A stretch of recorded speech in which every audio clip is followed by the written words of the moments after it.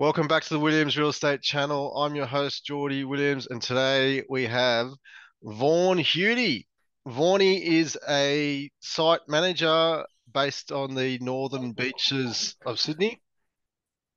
And as you've already discovered from the headline or the title of this video, Vaughanie has been able to acquire 4 investment properties by the age of 22.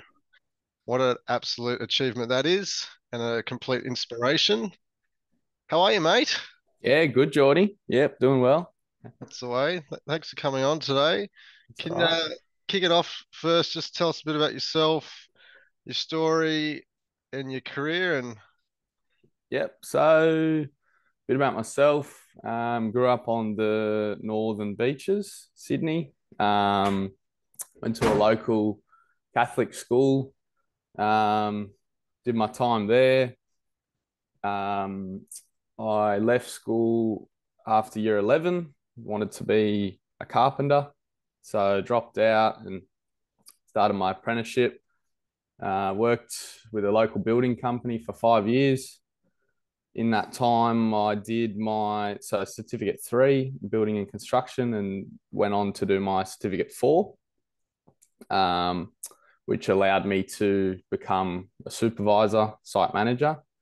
So did that, and then after about 5, 6 years of working with that residential building company, I made the move into commercial, where I am today. So working as a site manager for a commercial company, running jobs up to 20 million.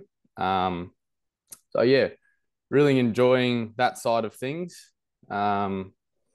Yeah, that's and good. yeah, So that really sort of set the stage. I guess you're pretty good with your money and savings early on, and brings us to, I guess, tell us about your first property, how you did it, how did you get into your first one? yeah. So probably from early ages, 16, 17, when I started working, always had the mindset that I wanted to buy a property, whether that was my own house or an investment. At a young age, I wasn't quite sure. But I always knew, every paycheck, every week, every month, that I would be putting money aside to one day invest. So over probably the first 3 years working full time, I was a diligent saver, watching my spending, making sure that that was my goal. So 2021, bought my first property in regional New South Wales. 3 bed, 1 bath, purchase price 185,000. And at the time it was renting for 270 a week. So settled on that. It had a tenant in there already. She'd been in there for a long time, so I was happy just to keep her in there. Good cash flow at the time, and yeah, Very good. So that one's up at regional New South Wales. Yeah, I yep, know that one you're talking about. It's actually yep, the same street. yep, I've got one, and exactly, my brother right next to it. next door. That's a cracker. That's awesome, Yep. man. So, and then so these days, how much is it renting now for? So it's renting for 350 now, with a current value of about 350,000. Yeah, so 350 times 52 divided by 185,000. That's about 9%, 10% yield on original purchase price. So it's cracking. Yep. Yep. That is a cracker one. That's doing well. Very happy with it. Haven't had any problems So then with how that. did you then go from that to buying your second property? How did you save up again, or how did you do that? So from first deal to second deal, it was about a couple months later. So that first deal purchased under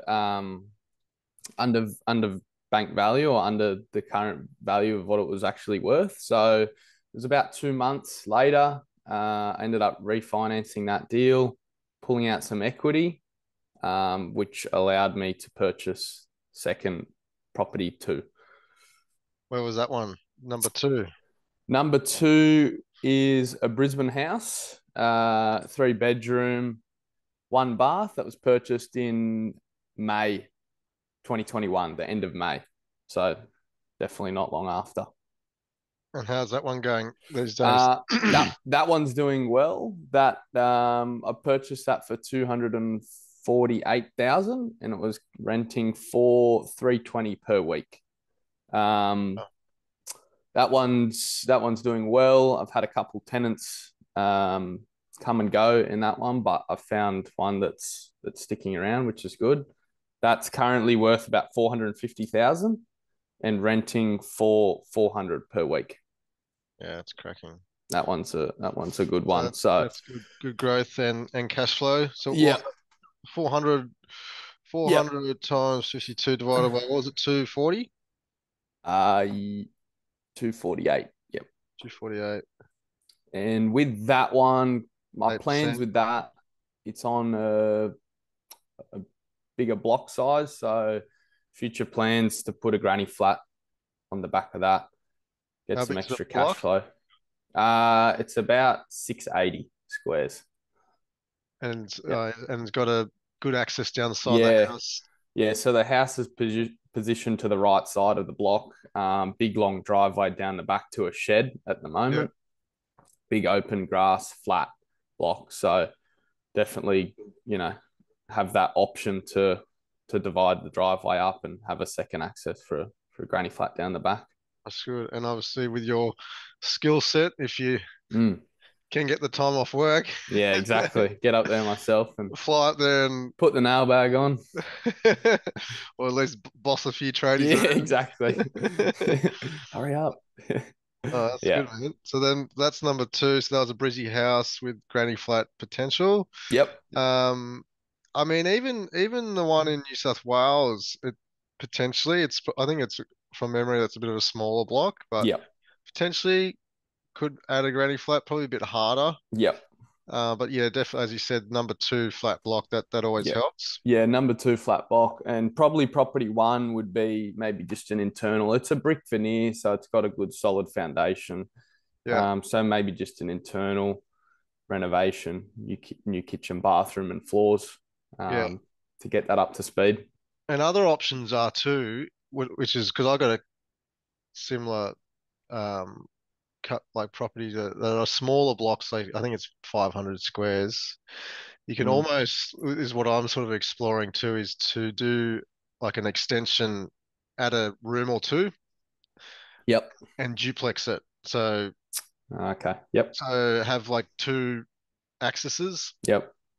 um, rather than adding to the actual existing dwelling, adding 2 rooms and a kitchen and a bathroom, Yep.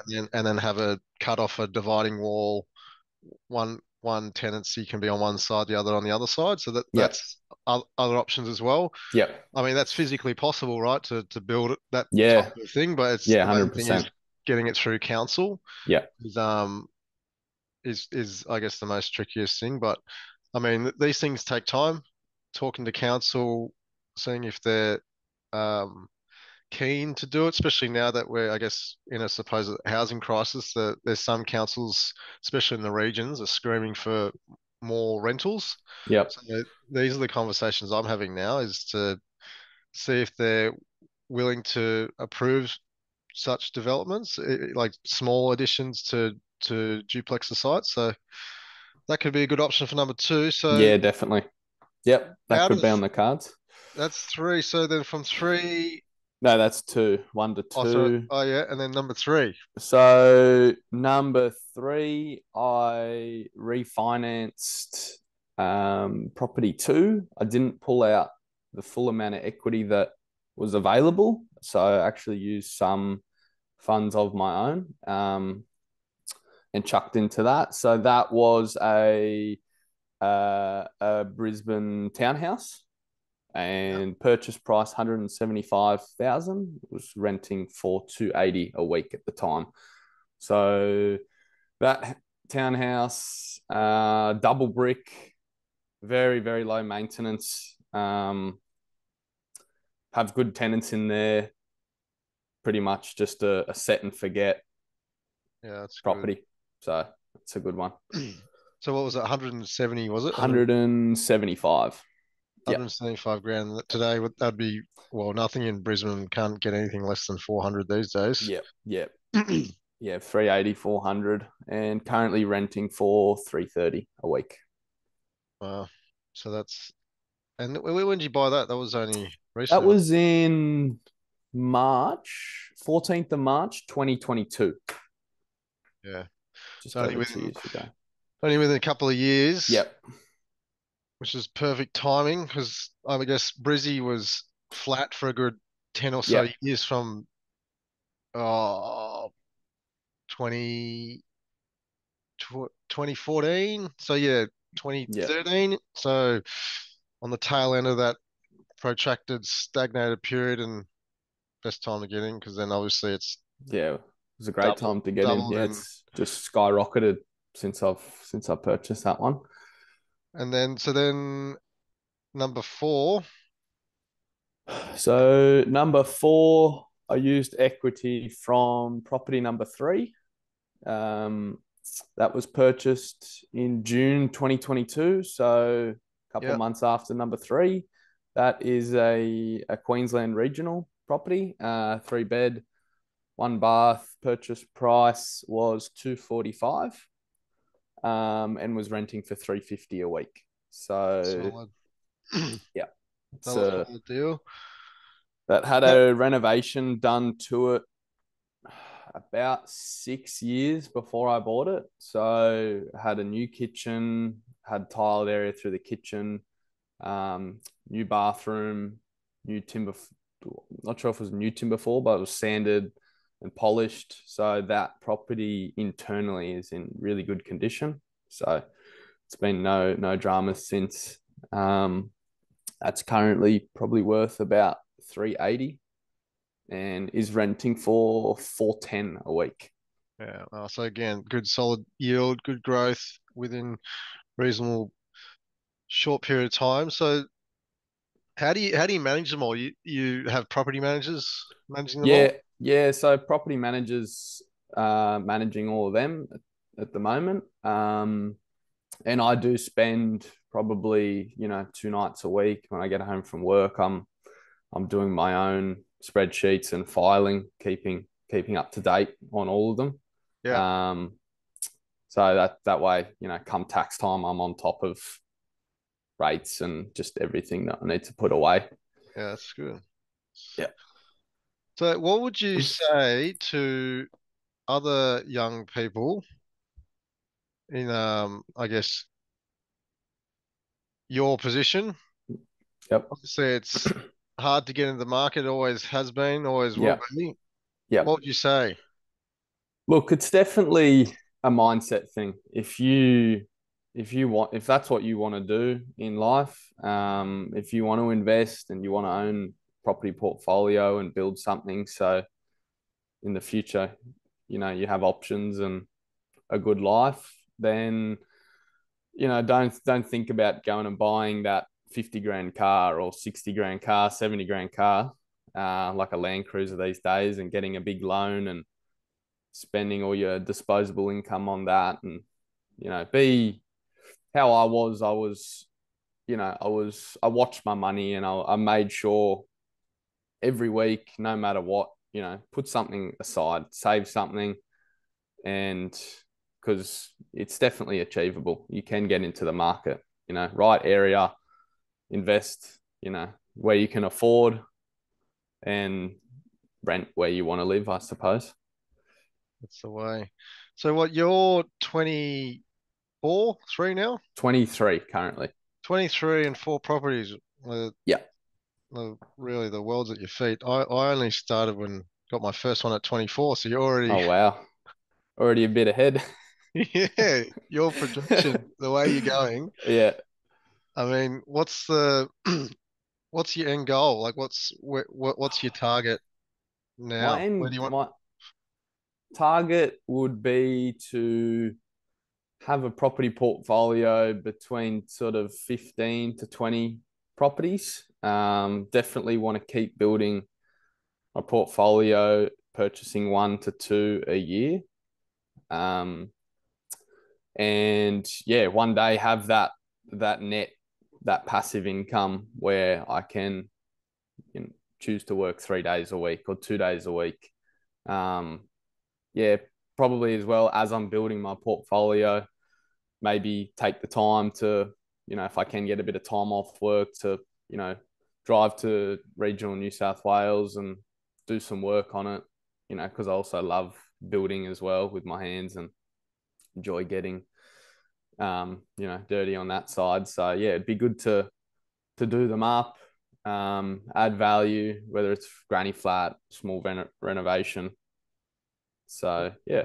That's awesome, man. That's truly inspirational, I guess, for anyone, even myself. Seeing you being able to Mm. just power ahead at such a young age is pretty incredible. And I guess, you're only so young, so you can imagine how far you're going to go in your 20s and then your 30s, and then by the time you're 40. Retired. That's it. Yeah, that's awesome, man. That's the goal. Nice one. Well, thanks for coming on and sharing your story. Yep. Anytime, Geordie. Thanks for your time. It's just a disclaimer and conclusion. This is by no means financial advice, tax advice, investment advice. This is just two blokes having a yarn, Yep. spitting bullets, Having a good uh, chat. having a good chat. Yeah, so if I'll put my details in the comments below if you're interested in buying an investment property and building a portfolio and kicking goals like Vaughnie, hit me up. Happy to chat any day of the week. Until next time, see you then.